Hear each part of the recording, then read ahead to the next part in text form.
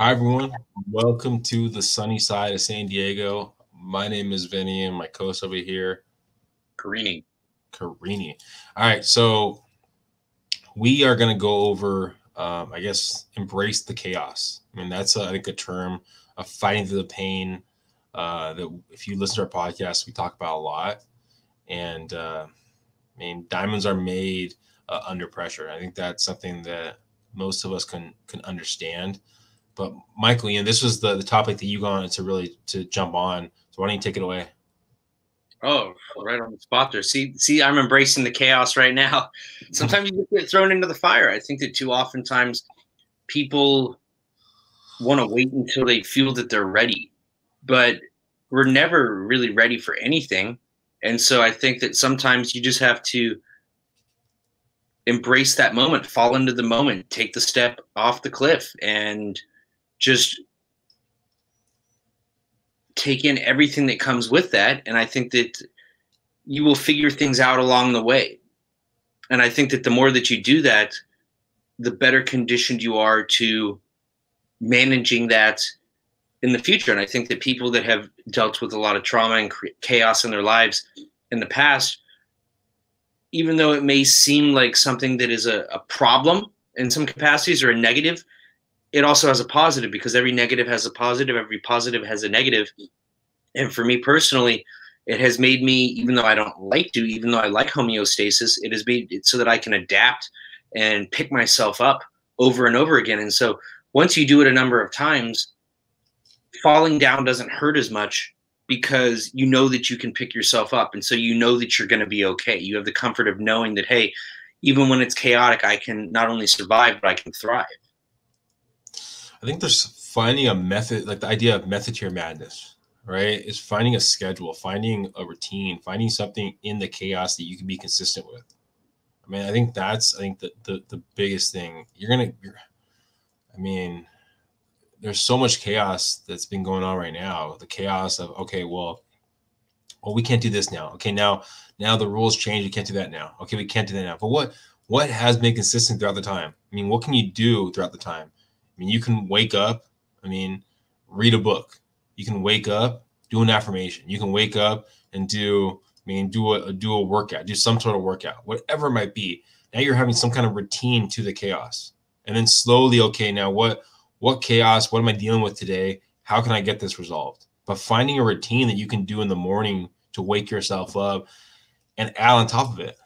I mean, that's, I think, the biggest thing during chaos. I mean, if you were, I mean, if you're standing in a circle, I know this is an analogy that might not fully ring true, but you're sitting in a circle and you're getting balls thrown at you, right? Over time, you're going to start figuring out that there might be some kind of balance to those balls of when they're coming, when that one's coming, how fast they're coming, if you can duck around them. You start understanding some kind of consistency to that chaos. And I think it's the same thing with what's going on, right? Where you're trying to find some kind of consistency with this chaos. You're trying to find out some kind of thing that you can do yourself, some kind of mindset you can do during this chaotic time, and allow yourself to grow from it and figure out, okay, well, what can I learn from this chaos? How can I get better from this chaos? If I ever get into this situation again, what can I do differently? Yes, and I think it has seemed like one of the few things that has been consistent for the past year has been the chaos. It's been probably the only thing that's been consistent for the most part. And I think that it's made it difficult for people to establish plans. I'm a planner. I like to, as you said, have a schedule, have a formula for success. And when the rules are constantly being changed, it shifts the formula. It doesn't allow it to get grounded. And so at that point, I have to shift into a different mode, a fight or flight mode, a different version of myself that does quite well, but is not a comfortable version of myself. And so I think that we have to sometimes get comfortable being uncomfortable. And that's one of the reasons that I do a lot of the things that I do. And even though I fell off this year and had a lot of struggles, I tried to get back to it. And I think that the reason I was able to get back to it was because of the work that I put in the past. And so all the runs that I do, the runs in the rain, 2 a days, the workouts, People always say, well, I don't get why you do that. You don't even do a sport or anything like that. No, but you do it for life. You're training for life. You're training to condition yourself to adapt to whatever struggles may come your way, to be a little bit stronger mentally, physically, emotionally, to be a little bit better, to be a little more equipped, to hold on a little bit longer, to take another breath when you feel like you don't have one in you. Oh, and I also think too, I mean, as you age, right, you start realizing that age is just a number. I mean, you start seeing people, one person that's 60, another person that's 60, and you start seeing the difference in how their body's kept. You start I'll be seeing, honest, my body feels like it's like 75 sometimes. yeah, I mean, there's people that are overweight. I mean, obese. I mean, they're, you know, I mean, let's say 40s. I mean, 45, and then you see other people that are in their 80s, and they're just like still hiking every day. I mean, they're keeping their body active, and it's understanding that, okay, well, what can I? And reality is what you do with your workout, with your routine, is you're still going to die. I mean, we often know that there is going to be a point in time that we're going to die. Yet, how you live your life, right, and the quality of life can be different from one person to the next person. So the stuff you're doing right now, I mean, is building a better roadmap to that end of life, to that basically finish line. I mean, that's the way I look at when I look at fitness. Do I want to be that person that's basically, you know, can't touch my toes, can't basically walk up the stairs, you Hey, know, I and can't do those things. Those things hurt me. you know, I mean, do I want to be? Do I want to give myself the best chance to appreciate the life I have? And I think when you think about, okay, well, should I do this extra push up? Should I not do this? Oh, what's it for? What is it for? Oh, it's for me. It's for future me. If I'm 6 years old and I'm looking at myself when I'm in my 30s and saying, hey, why did you not go the extra mile? Why did you not work out? You know, I'm doing it for that person. Yeah, it definitely helps the confidence and the self-esteem and to build a better base. And I think that, again, going back to what I was saying earlier, by building a better base for yourself, it makes you have a foundation that can hold a little bit more weight, that can hold a little bit more struggle, that can hold a little bit more chaos. And so there's going to be times that you're broken down. But one of the hardest lessons that I've had in recent years is that you can not always be at peak performance. You can't always be at your best. So you put in the work, and there's going to be times that it regresses and goes backwards. But if you put in all the work and you reach a certain level, you reach an apex, a pinnacle point, your regression from that stage is not going to be as detrimental or as diminished as it would be if you were 10, 20, 30 steps behind that. Yeah, I mean, no, I agree. And so, I mean, it's embracing the chaos, understanding what you're working with, what you're dealing with, what you're doing, and how you can adapt, how you can grow, how you can get stronger from today. I mean, we've talked about it multiple times, and there's so many businesses that are hurting right now. Yet there's also a lot of businesses that are thriving. I mean, they found a niche to the market. I mean, there's people. I mean, I have a client that, I mean, he works in one totally different industry, and he's adapted now to do hand sanitizer. And so he's been selling hand sanitizer and making, I mean, great amount of money. He adapted to the chaos. He found out his core business wasn't doing the greatest with everything going on. And he found a way to adapt. I mean, there's people that are building masks now and selling masks out there. I mean, with designs on it. I mean, they're finding ways in this chaos how to thrive. And I mean, there's always gonna be an excuse. There's always gonna be an excuse. Some excuses bigger than others. And finding out, okay, well, how can I push past this excuse? How can I work past this and make myself stronger and make myself better tomorrow? See, now those people, they're completely shifting lanes. Now, me, I'm on a particular road where I know who I am, I know what I want to do, and I may not be able to do it the way that I want to, but I'm going to stay on my lane.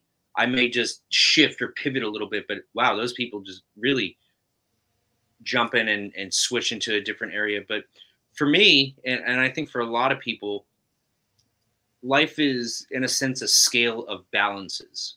And in a time where there's chaos, what we then seek or perhaps overseek is controller stability.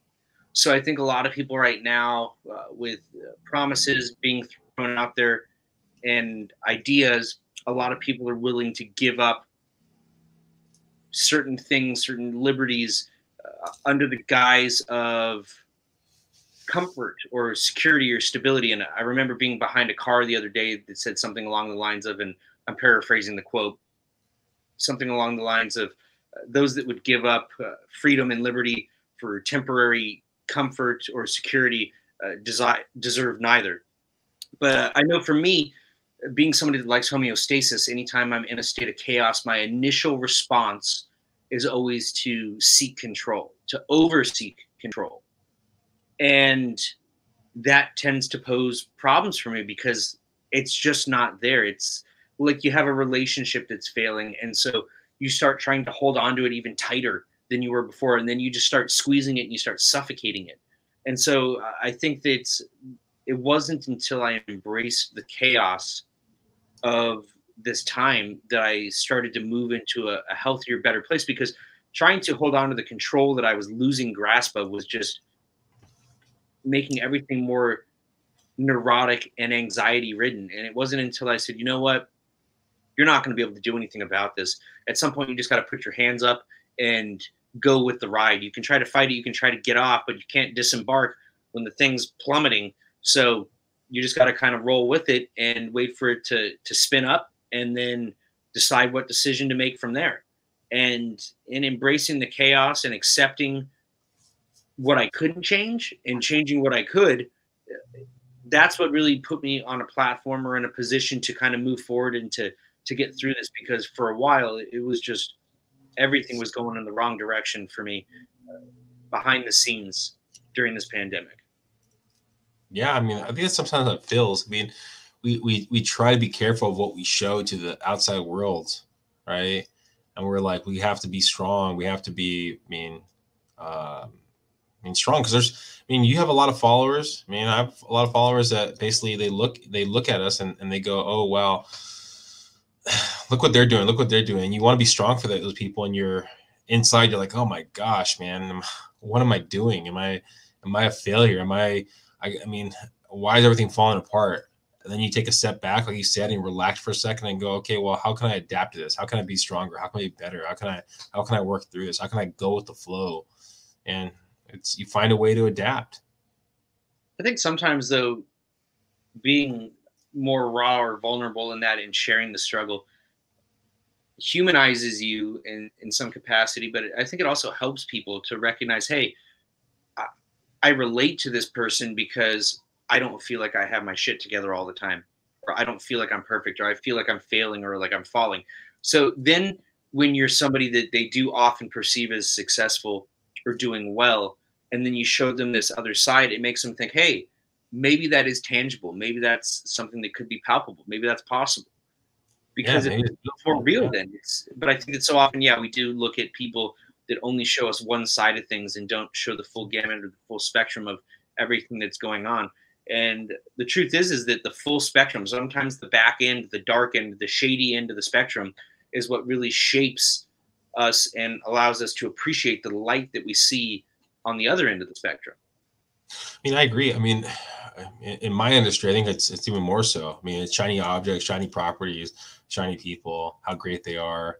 We see that all the time. I think it's definitely more of a rarity. A person in my sector having a podcast like this with someone like you, where we kind of go over the struggles, we go over trying to get some kind of a positive message out there. I look at it, it's the ability just to be real, to be who you are.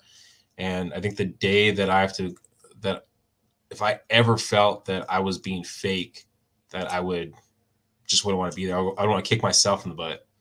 And it's just like, we have to be real. We have to be who we are. And some people are going to appreciate it. Other people are going to want that shiny object. Other people are going to want that person that's giving a false narrative out there. Yet, if that's who you're looking for, that's not who I am. I think in being real too, sometimes you actually feel fake.